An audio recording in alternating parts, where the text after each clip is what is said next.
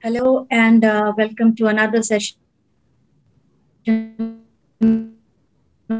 of Ek Mulakat Vishesh. Actually, the session is presented by Sri Simen. The guest for today's session is Dr. Ambrish Mithal. Prabha Khetan Foundation is a foundation based in Kolkata, founded by late Dr. Prabha Khetan. The foundation is dedicated to promoting performing arts, culture, education, literature, gender equality, and women's empowerment. It collaborates with the caregivers, committed individuals, and like minded institutions to implement cultural, educational, literary, and social welfare projects in India. In these trying times, when all of us are struggling to keep ourselves updated on healthcare, we are most happy to welcome our guest of today, Dr. Ambrish Mithal. Dr. Ambrish Mithal is a Padma Bhushan and PC Roy awardee. He is the chairman and head of Endocrinology and Diabetes Department at Max Healthcare, PanMax, a group of 16 hospitals. He is the domain expert on the governing board of National Health Authority 2019 of India and president of AIMS Gorakhpur. Recently was presented the Laureate Award from Endocrine Society of US for International Excellence. Dr. Mittal has been the recipient of the Fogarty Fellowship from Harvard Medical School, Japan International Cooperation Agency Fellowship, Boy Film Award of the ASBMR, IOF Amgen Health Professional Award, and the Springer Citation Prize for his paper on global vitamin D status in 2013. He has received the IOF President's Award in 2016. His current research interests include vitamin D nutrition, primary hyperparathyroidism, osteoporosis, cardiovascular outcome trials in diabetes, and NAFLD. In a conversation with him is Miss Ina Puri. She is a writer, biographer, art curator, collector, and SAS woman from Gurugram. Now, I would request the audience to sit back and relax and enjoy the conversation. And I invite Dr. Mittal and Miss Puri to begin the conversation. Thank you very much. And a very warm welcome to you all once again. Thank you. Ina. Thank you very, very much for inviting us, Prabha Khetan Foundation, and thank you for that wonderful introduction. Good evening, everybody, and a very good evening to Dr. Mithal, whom I've now known for almost about 22 years.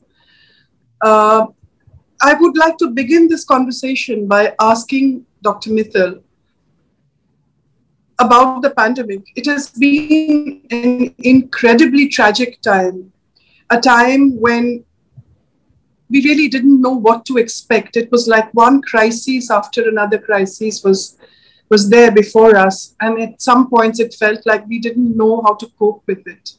Yet there you were, a frontliner working with the rest. And gradually, bit by bit, I would like to think that we have seen the worst of the pandemic. Would you like to reassure us and tell us if the pandemic is really over? Thank you, Ina. It's an honor and a privilege to be here. Thanks to the foundation for inviting me, giving me this opportunity. Yes, Ina, about the pandemic, as you've seen, it's really exploded in our face in March and April this year. And regardless of what people might say in retrospect, I don't think any expert had predicted the velocity or the ferocity of the pandemic. You can always say they didn't do that and they didn't do this, but the truth is that nowhere had people expected such a rapid onset of spread of the virus and such a diffuse sort of spread, which would encompass almost everybody. Where it reached, it just encompassed everybody. So while those who thought there would not be a second wave were just being plain naive or hopeful, but though even the best could not figure out how severe it was. So I would also like to think that the worst is over. The signs are that, I mean, it's hard to exceed what we've been through, but there will be some resurgence. So as the lockdown opens up, as we unlock, as they say, in various parts of India, and it's happening, there will be some increase in the cases. And I think at the moment that should be manageable. Now, the problem here is the two issues here. I think it is a fight between the vaccine and the variants. And I'll explain that. The faster we can vaccinate, the better off we are, number one. Number two, if the virus, and that's virus behavior, doesn't mutate again and come out with some nasty new form, Yes. resistant to the previous infection antibodies and not covered by the vaccine, if that doesn't happen, then things will be under control. But if another variant takes over, like the Delta plus, then of course no one can predict. So we are all hoping that the worst is over and our immunity, which is conferred by this sudden surge, as well as the vaccine, will see us through. So let's wait and watch. Yes. And also what has happened, Doc, is that you have the experience now. You know how to deal with this virus. The past 1.5 years, you've been researching and your whole team has been working there, right in the front, and learning better how to cope with this vicious virus, wouldn't you say? Also, the vaccinations that have happened. We have done almost 80 lakh vaccinations day before yesterday, if I'm not mistaken. Yes, and 63, I think, the next day. So it's pretty good. So I think the vaccination program has really taken off. There'll always be the naysayers who will find fault with everything. And clearly, the vaccination program was limping in between for a period. Yes. There was some issue about supplies and about policy and placing orders. But I think at least for the moment, we are back on track. And reaching those numbers is huge credit to the whole team that is working on it. That will definitely save us. There's no question. That will be a major effort in our efforts to combat the virus. That will be a major part of it. And yes, of course, the management has improved considerably. Yeah. Considerably outcomes. So the problem that happened in the second wave was that it became so huge that there was no place to even admit patients and manage them. But I hope that won't happen again. I think the government is prepared, the hospitals are prepared. God forbid, if there is some minor surge, I think it can be taken care of. So where we stand today, we are looking at a situation where the second wave is behind us, and there is the possibility of the third wave coming, but we are better equipped to deal with it today. Definitely, undoubtedly. Yeah. And in the middle, of course, there are these variants and scare of the black fungus and the yellow fungus, all these things which we've never even heard of in our lives. So all of this is very frightening. I think all of us are terrified. We don't know what to expect next. So the black fungus story in one line is basically what happened with the rampant use of steroids, because people couldn't reach hospitals. They started steroids on their own. And by the time they reached hospital, they were already in bad shape. So when you use high dose steroids, and if you have blood glucose problems initially, then you increase the risk of this mucormycosis or black fungus. So it's something that I would not have seen as many cases in my lifetime as I have seen in the last 1 or 2 months. So it's a sequel of the infection. And I mean, it flows from the same thing. When you get such a severe infection and such a massive spread, such a massive such vast numbers being affected, then you get into all these troubles. So hopefully all that is also better. Also, Doc, you couldn't really blame these people, a lot of us friends or members of the family who couldn't make it to hospitals. Oxygen wasn't available, hospital rooms, ICU, ventilators were not available. So they did the next best thing. They treated themselves, which somehow boomeranged. And I mean, how were they to know that these steroids, which would help bring their fever down, would, there would be a sting in the tail and it would come back and hit them like this. So it's a catch-22, actually. So I will tell you, I think those about 2 to 3 weeks were the worst period of my professional life. Because not only were you flooded with calls and all that happens, but the fact that you could not help people. Exactly. That's going to stay with me a long time. You could not help people whom you knew very well, people who were your patients for 20 years, 15 years, your friends, your family. Even then you could not help. Because you couldn't get them a hospital bed. There was a short period where you couldn't get them a hospital bed. You couldn't get them oxygen. You know that that's what they need. Otherwise, they may not survive, but you couldn't do anything for them. So as a doctor, I think that was really the most depressing phase of a professional career. But I don't want to see that again, and I hope it doesn't happen ever again. Yet, doctor, you were available online continuously. I can vouch for this because I myself had COVID, and not just because you're my friend, but you were available, and I could just pick up the phone and speak with you. And I think that really helped. The fact that I could hear your voice or I could speak to you. And also, what has happened in the last 1.5 years is that the way you look at patients, or this whole system has changed. Now you can't sit across the table. What you need at the end of the day is your doctor reassuring you that it's all going to be all right. Now it's just a voice on the phone because you can't. It's so infectious, this virus, that you can't meet your doctor. I think that's a huge challenge. It's a challenge for doctors too. Yes. How you develop bonds with your patient. How do patients develop faith in you? You chat with them. Now you can't see them. They can't hear you. They can't see you. My patients come and say that you've changed suddenly. I said, I've not changed. What's happened to you? They can't hear me. The older patients, they can't hear me. I have a mask. They have a mask. And there's a plastic curtain in between. So we teach younger doctors that you have to bond with your patient. Hold an old lady's hand who's anxious about having lost someone in the family. Put an arm around the patient's shoulder if the patient is very exactly. That is gone. And we used to say, if you go on the ward rounds, and if you haven't held the patient's hand or touched his forehead, the round is not complete. You can't just go and talk like that. And now we say you stand at the door almost and take the round. Yes. So there is a whole thing, human factor, which has taken a big beating in this. Exactly. Technology, at least the medical part of it, we've been able to deliver to a large extent using technology like we're using now. So there is this thing another 50 years ago, 40 years ago, maybe even 30 years ago in India would have created much more havoc. At least we have these tools to connect with each other. Now, I just wanted to ask you, Doc, that when this was happening and you were seeing patients, and of course, there was some connection with infected people. So what I was going to ask you is that how did you keep yourself safe? How did you keep your sanity intact? So I think what we learned last year helped us a lot. Because last year we were paranoid about touching, about fomite infections and hand washing, and which is still important. And coming home and every time then putting your clothes in the wash every time, going to a different bathroom, keeping that area separate, and we were doing all those things. But the year taught us that really that's a very minor mode of spread. If you're masking yourself really properly, and yes. if you're maintaining distance, then hands are important to wash. You would always wash your hands, but they're not the critical mode of transmission.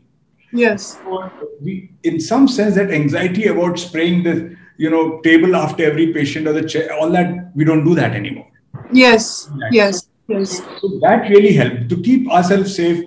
It was masking, distancing, spending least amount of time in a closed environment, seeing the patient with an open room, coming home, washing properly, leaving the mask, disposing it off outside the house. I think that's the only thing that we did this time. Last time was much worse in terms of precautions. But I have something to say. I'm so envious that despite your pressures, every morning you manage to go for a walk and you take the most incredible pictures. The photographs are something we look forward to every morning. The evening before, the sky, the clouds, the peacocks. I think it gives you a sense of tranquility. When you walk and you look at nature around you, it's amazing, but you do. Well, thank you, Ina. And I think everyone needs some sanity, some tranquility. So what I try to do in general, life is also very busy, but the pandemic made it very different. So I have to find something to keep me happy every day. One happy thought that carries me through the day amongst all the stresses and strains, so I can go back to it whenever I feel like in my mind, although I may be doing something else altogether. And that happy thought could be, especially during the pandemic, it was because of less pollution. We got amazing views of sunrise and sunsets because of, Delhi being full of parks, and I made it a mission to go to all of them. and call my driver at 5:30 a.m. and just go there and just walk through them. And there's so many peacocks and so many nice things, and greenery of different kinds, and the beautiful parks of Delhi. And then I added to that. This is again from my own thing. I added to that history. So what I did was that I visited in Delhi, maybe the only city which has so many parks with so much history in them, monuments. So I thought we only, not being a humanities student or history student or anything, I'm very interested in history. So I thought that, maybe I should visit parks which are pre-Mughal. So I started with the first one, and that turned out to be right next door in Vasant Kund, Sultan. Yes. So I went through all the monuments. So, and then clicking of pictures for me is not, I'm not a photographer, and I've never used a camera. It's only the phones that have advanced that have enabled me to take these, capture these pictures. And then it just stays. And then, I like to look at them, and some people also like to look at them. So it just becomes a sort of thing. So, wonderful. But do you miss, I know that you're a regular at art exhibitions, that you're an art collector yourself. You have the most fabulous works of Jayashree Burman, Paresh Maiti, so many other artists. But do you miss physically looking at art, going to exhibitions? Of course I do. Where's the question? It's, as I said, it's firstly the impact of a physical viewing of something is different from the impact of viewing it on screen. And also the human interaction. That's very important. I'm a people's person in that sense. Yes. I'm the kind who will happily, I like to be alone, but not for too long. Human interaction for me, which is perhaps why I enjoy medicine. Human interaction for me is very important. And suddenly you are cut off from that. And so it's not the same thing. And similarly for music, music is the other thing that keeps me going. So, yes. So Hindustani classical, but I enjoy everything from Kishore Kumar to whatever. So, going to a batter just takes everything away, and just takes you to a different plane where you can switch off from so many things and come back with a certain kind of satisfaction and feeling that you will not get, otherwise. So definitely I miss the physical interaction of concerts and of art galleries and meeting friends and discussing the performance or discussing the painting. That's all gone. But hopefully by the end of the year, we should be able to meet again under happier circumstances. Doc, I think there will be lots of questions. Aradhana, do you just want to share some of those questions on the screen?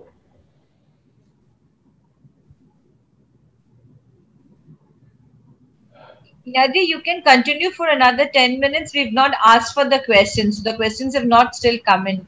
Oh, because I thought I saw Aradhana on the screen and I thought 30 minutes were over. No, I think. Okay. Oh, that's great. That's great. So, Doc, we have 10 minutes more.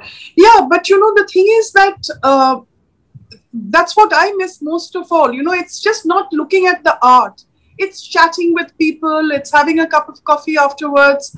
The interaction that happens in an art event or a book event for that matter. And that is what you really miss.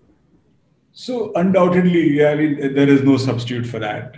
Yes. You will try, and I just hope that kind of, because that is what makes you human actually. Yes. You can't be human unless you have human interactions. Yes. And we're just hoping that we are seeing the tailing off of this now, and the third wave, whenever and whatever, is a small wave. And I think that we should be able to resume some sort of enjoyment, some kind of pleasures of life again, harmless pleasures of life again. Yes. Which have really now eluded us for more than a year. I haven't traveled in 1.5 years. But Doc, have you ever thought of writing? If you look at Siddharth Mukherjee's The Gene or Paul Kalinithi's book Breath of Air, these are beautiful books, and I don't think I enjoyed reading them with the kind of intensity that I did, like in recent months, because there was, all you did was you were indoors and you had all the time in the world to read, to pick up a book and read. And I reread these books, and that was my question: is that have you ever thought of writing yourself, your experiences? Many a time, and many publishers have also actually been chasing me, but I'm scared to commit because of a schedule that is very, in some sense, punishing, you can say, or at least hectic, Yes. if you like. Yes. So it requires a certain frame of mind. So while I can do short articles, which I do regularly, Yes. hard for me to commit to a book, but I would very much be willing to write about experiences. Or there are two kinds of books you can do. So one I could do a book for my patients about about diabetes and my experiences with diabetes, and that will be useful. There are too many sort of quick fix kind of books, but a more personalized kind of book. Yes. And the other is I could write about my experiences in general, which some people have been asking me to do, about all these things. And people have even suggested I should write one pages on the monuments I visited. And That's right. With pictures. pictures. So I found that funny. I said, but who'll read what I want to write about this? They might read what I want to write about diabetes or osteoporosis, but not about this. You never know. You never know. But that is an idea, I'm sure that's in your head, because you're taking your pictures are getting better every day virtually. I think, especially the cloud series, quite beautiful. But it's very interesting that your son is a photographer, Yes. and his subjects are so different from yours. He does people. I mean, his whole focus is, he likes to shoot people. And with you, it's nature and it's birds and it's the skies, and it's so interesting to see this contrast. So maybe the next exhibition we can think of is father and son together. So that has happened. But so have you not been traveling? Have you just been under lockdown yourself, or have you been able to manage to travel? No, it's just been hospital and home, and a few parks thrown in the morning, but nothing else. I haven't visited a friend for 1.5 years. I really haven't. We've interacted only through such media, but Yes. I haven't had any good social interaction. And I took a 1 day break on the holy day as in Holi, the festival. And what happened was that I saw this flash on my Twitter or somewhere about the tulip gardens in Kashmir. I know, I saw that, yes. It was a completely crazy thing, and cases were really down in Delhi at that point. They started picking up a little bit, but we were nowhere near the surge that happened. And it was a holiday, so Sunday, Monday it became holiday. So I said, I'll do some, and my brother's there in Srinagar. So, I said, I'll just make a dash. So completely crazy, out of character for me. I just, booked a ticket and just went off alone and spent a day at the Tulip Gardens. And it was very much worth it. Oh. Very much worth it. It was amazing, absolutely. We've seen the Tulip Gardens in Amsterdam, but very few people have been to Kashmir. And I think it's definitely something that one should do. It's very interesting. They're building a cherry blossom garden there also. And the whole area is extremely maintained and very professionally done. Very nice. There's so much to do within our own country. What I'm thinking maybe one could think of doing during the pandemic season is that if you're unable to travel, make long distance travel happen, is within the country. There are so many places that you can drive down to, I think. But when will it be safe to travel? When do you think we'll get our normal lives back? Well, I think we'll have to wait a couple of months to figure out about this so-called third wave and what happens. If that really leaves us alone, then it will not be too bad. And if we can vaccinate, and I'm sure the vaccination part will happen to a large extent. So if the vaccine works against the newer mutants or variants, then I suppose we are pretty safe. But if it doesn't, it's really up in the air. We're really chasing the virus. The virus is calling the shots. But Doc, tell me something. We don't even know after the second shot. Lots of us have received the second jab. But whether we need another, kind of a booster shot, we don't know. There's no vaccine for children. It's still not, we are not in the clear yet. No, there's nothing for children. So that's another big worry. So I think they will have a vaccine. Their trials already started on children. So they will have some vaccines for children. But then that's another issue. Can you send children to school without vaccination? Till when will they not go to school? So that's another issue. And the booster shots, my gut feeling is almost certainly will be required. Oh. So I think that's other thing I'm trying to put up to authorities also, that by December we'll be in line for our boosters. If healthcare workers again are exposed, then again the whole system goes. So by December or January we'll need a shot. I'm pretty sure we will, the way it's going right now. But Doc, tell me, you were also without vaccination like everyone else for a longish while when this pandemic had hit, when it began. Yes, we were without vaccinations. We got it in January, the first shot, February, the first shot. And typically the immunity kicks in for the variants also about 2 weeks after the second shot.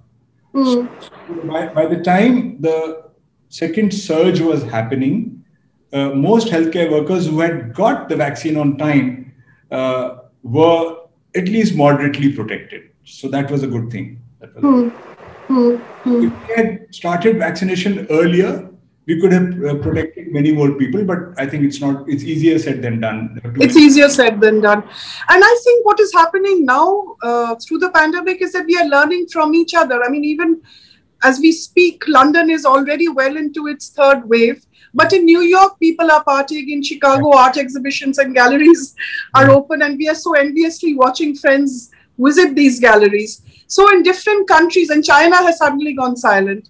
So all these things that are happening, I think that every day we learn as to how to even deal with the pandemic. You know, what is appropriate behavior, where to go, what to do. So I gave you an example of hand washing being less important than we thought it was. You know. Yeah. So it's really like you're learning on the job in this. And people who are highly critical of the science in the pandemic need to understand the following. You knew nothing about this damn virus when it came in last year. And how rapidly people learned about it. Why were initially all kinds of drugs used? Because you theoretically thought this might work on this principle, that principle. And over next few months, 6 months, 8 months, 1 year, studies came out showing this worked, this did not work. So you cannot say that, last year you told me this year you're telling me. It is true. That's how science is. What about HIV? It took so long to figure out what works. Here, you're dealing with something affecting everybody. So you're trying to learn on the job. Initially, you will say, it makes sense. This drug might work. Let's use this. And then you find maybe it's working. The other important point in this is when people are just clinicians and they're just treating a patient and they think it works. Patient is also happy, but it's also possible the patient got okay on their own. Yeah, exactly. So plasma banks were being set up, Doc. Plasma banks were being set up and everything. And then they said, no, plasma doesn't work. You took no medication. You took no medication. I remember, right? You took nothing. Yeah.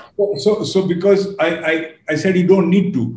And so the thing is that we had learned. That first hydroxychloroquine, I was a great proponent. It should work logically. Turned out to be useless. Ivermectin, almost useless. Vitamin C, D, zinc, iron, everyone's taking that stuff.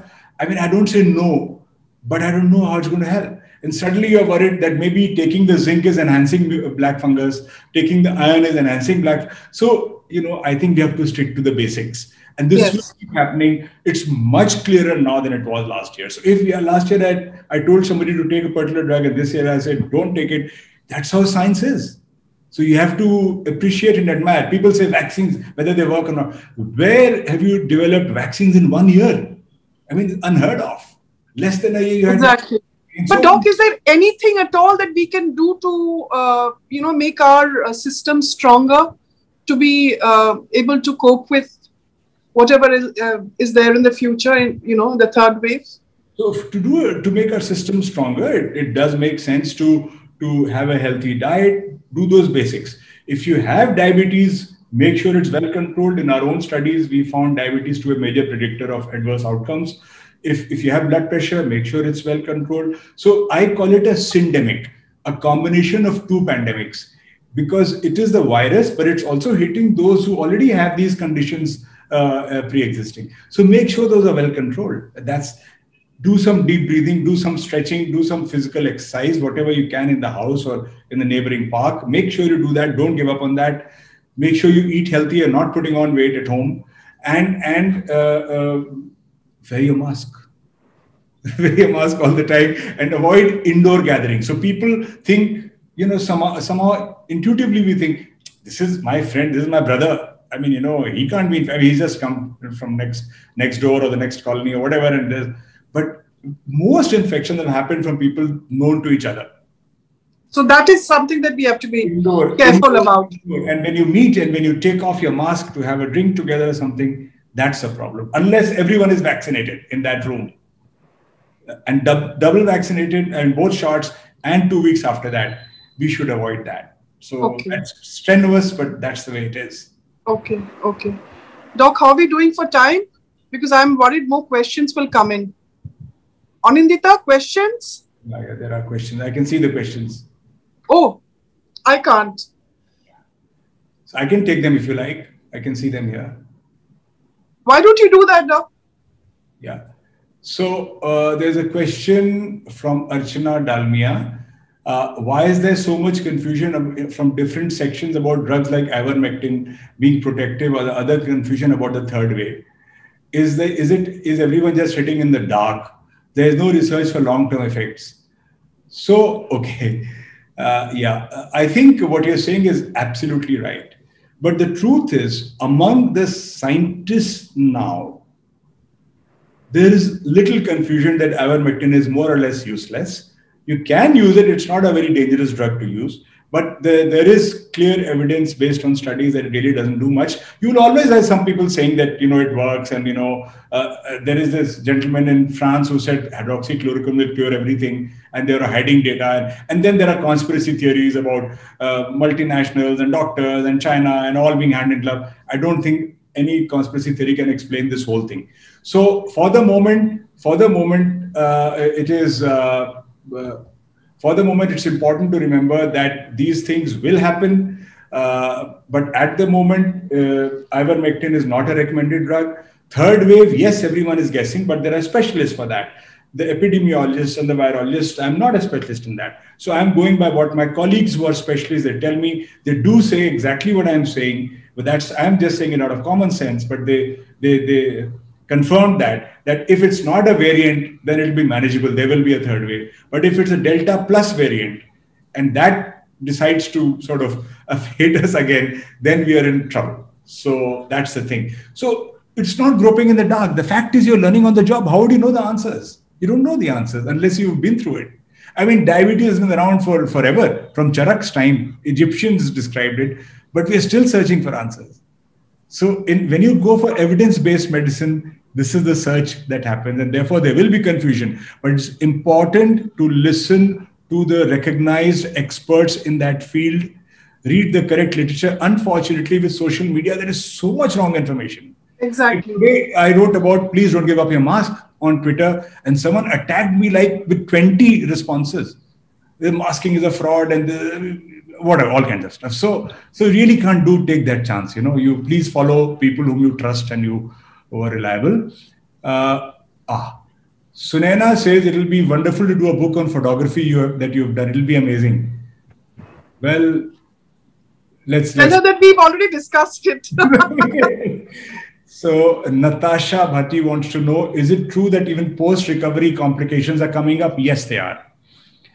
This is another challenge because we are finding post-recovery a dragging on kind of thing, where the effects continue. And sometimes after 3 weeks, again, people are getting fever.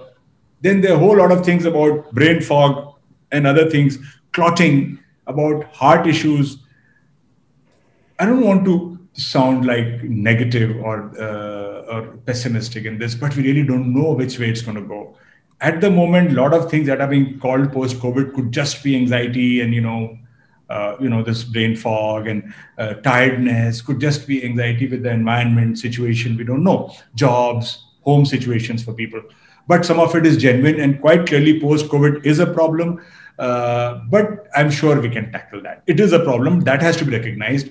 It can be the brain, it can be the heart, it can be your diabetes. Some people, diabetes just flares up during COVID and doesn't go back so easily. So there are lots of things, neuromuscular, muscle weakness and myalgia and those kind of things sometimes persist. So yes, after recovery also sometimes problems happen. Vanita Yadav, considering that the third wave is expected to hit the children at large, that's created a fear psychosis among parents. I think this is a good question. Again, there is no evidence right now that the third wave will preferentially hit children. There is no evidence.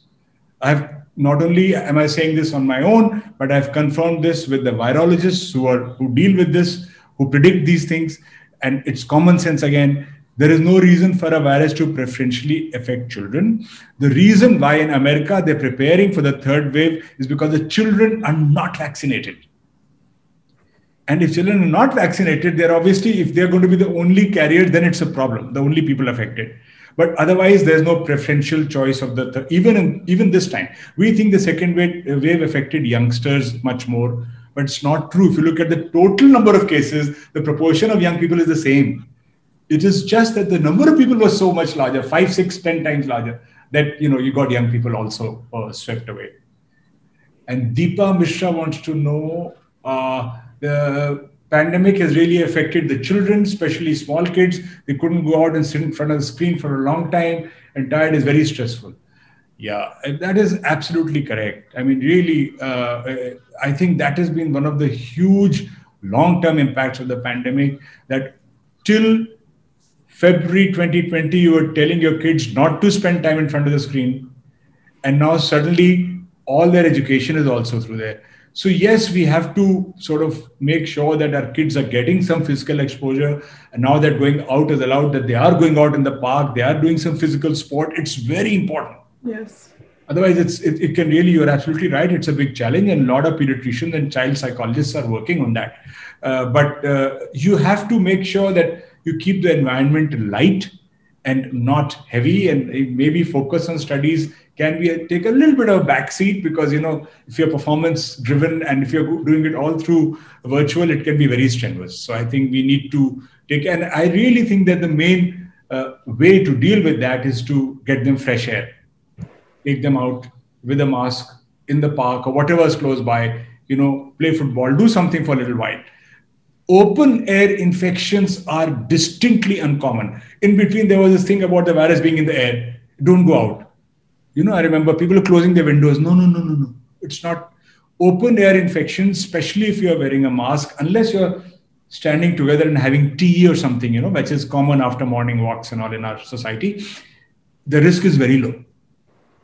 So if you're in the open air with friends with a mask, typically it's good to say hi to somebody and not walk with them all the time. But if you're just two of you and both of you are either vaccinated or protected in other ways, there's no problem. But for kids, it's important to go out and play. Even during the pandemic now, open air infection, they can wear a mask. The level of activity might come down, but otherwise it is very taxing for the children and could have long-term implications. Yes, so same question I've already answered. Any particular reason younger people were affected this time more as compared to the first wave? In absolute numbers, yes. But as a proportion, it was the same. When I looked even at our own hospital data, and now government data is out, the proportion of, say, if there were 100 people affected last time and 100 this time, the number of young people was still about 20, 30. Right? But the numbers were so large this time that we had enough young people affected. So we already answered that.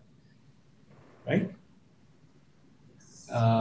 Is it okay to walk with a thin mask outdoors? Yes.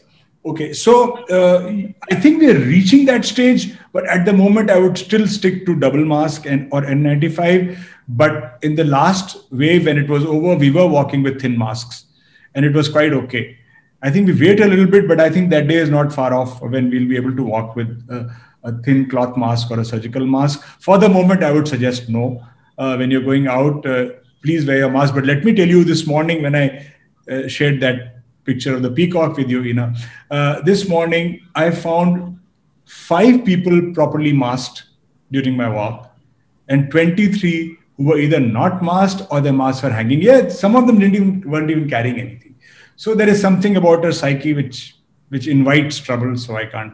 Yes. One can help. Yes. Are we through with the questions? I can't see any. Yes. Bhavnaji will tell us. In the Q&A, we are over with the questions. I have one small question that what are the most important precautions one can take after post-recovery? Yes, I think that's important. Post recovery, our mental health is very important. So, again, you have to try and relax and do things that you enjoy. It's also a time where you can enjoy music or reading or whatever you like to do. That's important. The other thing is, unlike many other situations where we ask people to push themselves and get back on track, staff, people who deal with large number, I deal with a fair medium number of people, but I'm responsible for them in a way. How soon should they come back to work, even if Yeah. they have recovered from the infectious phase? So I think you have to be careful. In COVID, you cannot push. You have to listen to your body. And the other thing you can do is breathing exercises are very important post recovery. As a physical measure, some degree of physical activity, whichever your body permits. But breathing exercises are very important. A healthy, nutritious diet, good protein intake. If you're not a diabetic, lots of fruits, and vegetables for everybody. Those are the basics. And if you feel any sign, don't ignore it. Like if you feel, for example, if you feel pain in your sinus, which wasn't there, at least talk to your doctor or send him a picture of your face or something. So that is important, that we should not ignore any sign. We should not become hypochondriacs and paranoid, but we should make a list of anything new that we feel and talk to our doctor about it. Right. The most common thing that we've heard from people who were positive and now recovered is that they feel very weak. So, which actually, how does it affect the system? Why does it make them so weak? I mean, even after fever, one feels the weakness, but it gets over in a couple of weeks. But people who recover from, positive, COVID positive, they have this tremendous weakness in them. So, which part of area is so affected that, they feel this weakness? So it's actually the body itself, the nerves, the muscles, the brain. And this is because of the extraordinary inflammatory response that this virus excites. It's not the virus itself. The virus is there for a week or so typically. And then the virus, but it triggers a response. And that inflammatory response is responsible for most of the fatalities that you've seen, most of the mortality that you've seen. It's the inflammatory response, persistence of that in minor degrees that causes extreme weakness, which means there are substances circulating in the body that excite inflammation in your muscle, like you get during fever. Right. So that is why this virus is bad. Plus, if you've been on steroids, which will get you sometimes out of this crisis, when you withdraw steroids, that also, if you've taken steroids for a few weeks and then you've withdrawn, you will feel weak for another few weeks. Not uncommon at all. Whenever you take steroids for more than 7 days, it leaves behind a certain, because there's a withdrawal. Then you feel a sudden weakness, and because steroids give you a high. And then your appetite goes down and you might lose some weight after that. So that is another contributory factor. So, there are issues. Also, it is very common in people who have known who been unlucky to have got that infection, that they are given blood thinners. What are the reason for blood thinners? Yeah, I mean, the use of blood thinners is a bit sort of iffy in general. It's not like a firmly established thing for everybody, but certain people do require it because there is a tendency in some people to form blood clots. Okay. Because of the inflammatory markers going up and the vessels and the blood cells that flow being affected in a way that it can clot. And therefore, people who have a risk of that kind of situation, especially people who are diabetic, hypertensive, they have often been given blood thinners after this, especially if there are some blood markers the doctors see and then decide whether they're required to do that or not. But it's also true that there are some young people who got clots. And you couldn't, so it's very bizarre. You can't. Which is why testing is so important, doctor. You keep insisting that we do tests very often through the entire duration of the infection. So we have another question on the screen that Ina Singh is asking. A young couple tested positive for the second time after a few months. Do they have to take extra post-COVID precautions? Well, this is very unfortunate, and we're also seeing this. People who had COVID in September, even today I saw 2 patients like that who had COVID again in May, So which means that these are people who had the infection twice. It's not the same virus persisting. It cannot persist for so long unless someone is really sick or immunocompromised. It can go for a few more weeks, but not several months. So probably mild infection that happened both times. I don't think you can do anything different. In fact, if one was to make light of it, if you got it twice, then you probably have very solid immunity now. Right, And right. Look at it positively. Right. but it is happening. It is happening. Right. That's why I'm saying boosters will almost certainly be required. That's my guess. Okay. And I had one more, question that which comorbidities escalate the chances of being infected?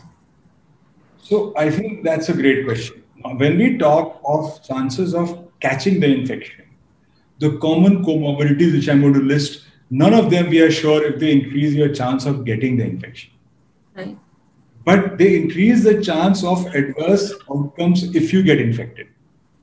So there is a distinction there. The distinction is that if you, okay, let's say there are two people and both get the infection, both are 60 years old. One doesn't have any diabetes, blood pressure, heart disease, the other one does have that. So the chances, and both get infected from the same source, the chances that the person who has these comorbidities, which are obesity, diabetes, blood pressure, chronic kidney disease, heart disease, of course, don't forget the lungs. They are the main organ here. If you have these comorbidities, our own data on 400 consecutive patients admitted last year in the first wave showed that of all those who succumbed to the illness, the bulk were those who had either diabetes or blood pressure or both together, and or kidney disease. So the clumping together of comorbidities really impacts our outcome, but it really doesn't make you very much more prone to catch the infection. So, Ina, do you have any more questions? I think we've asked him so many questions already, and I'm so grateful that Doc, you've taken the time out to be with us. I'm sure, I mean, it's a very, very busy day. It's a weekday, and I'm so grateful that you accepted our invitation. No, it's been a pleasure, and to interact with all of you. The questions have been brilliant, and Ina, as usual, has been as sort of fluent and as erudite and eloquent as she always is. Thank you, Doctor. Thank you. Thank you so much. And one last thing that I would like to ask, these home remedies that everybody is suggesting for COVID, prevention of COVID, or the Ayurvedic medicines that have come up in the market, how helpful are they? In one line, the answer is we really don't know. There is no evidence at all. Right. So the reason why science keeps changing is because evidence keeps changing. Right. So unfortunately for these, no one likes to do any studies.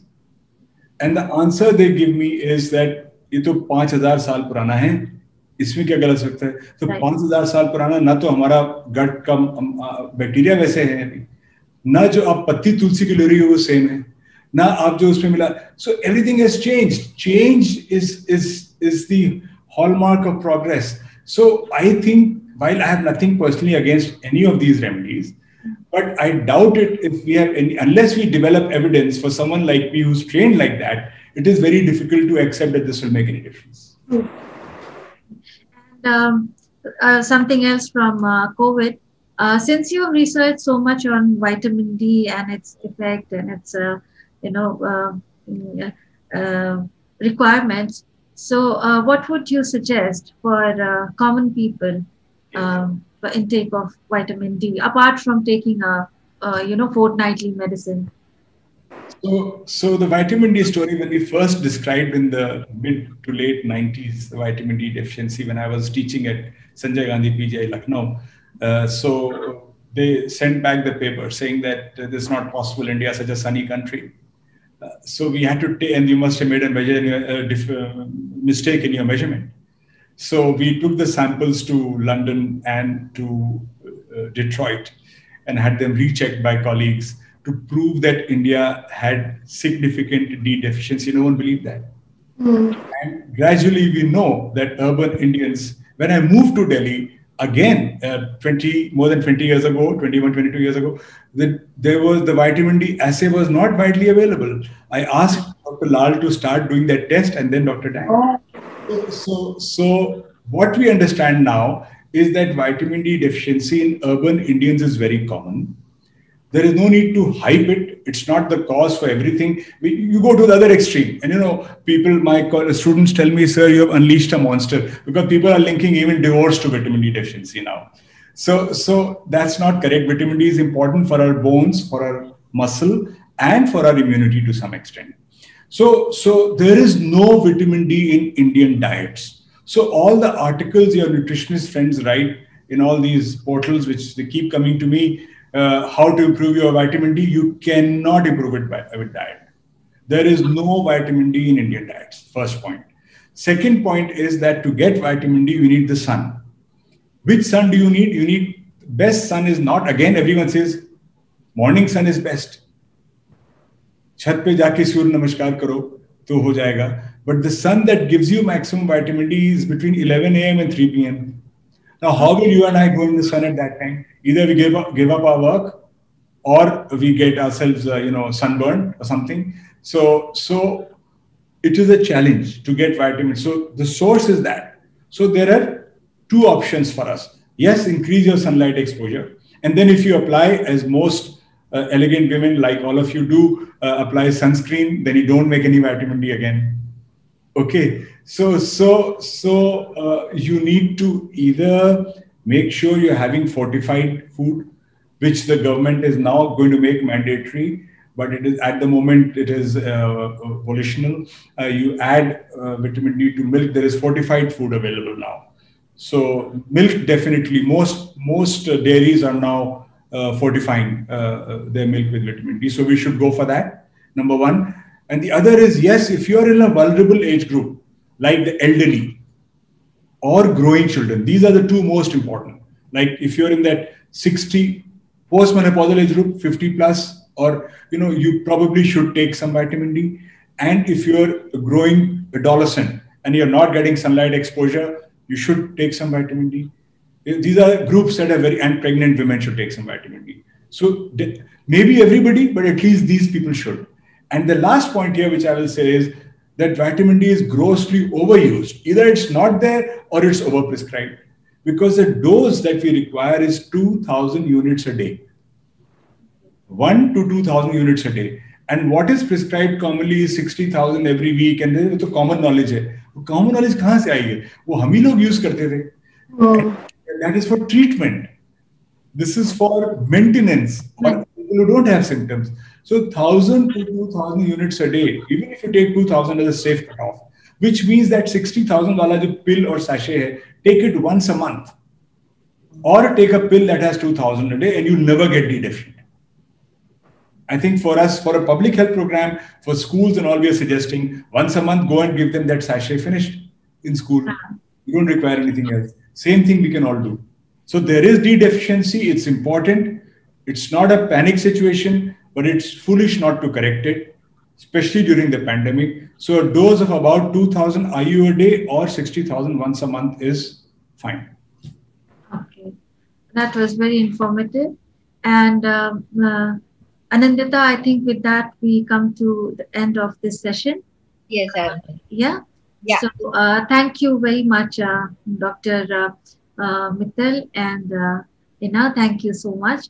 So on behalf of the foundation, I would like to thank Dr. Ambrish Mithal and Ms. Inapuri for an interesting and invigorating conversation. I would also like to thank our presenter, Cement Limited. And lastly, I would like to thank the audience whose never-ending support has made these sessions possible. Thank you very much, all of you. Thank you, sir, and thank you. Radhaji. Thank you very much. It was indeed an enlightening session.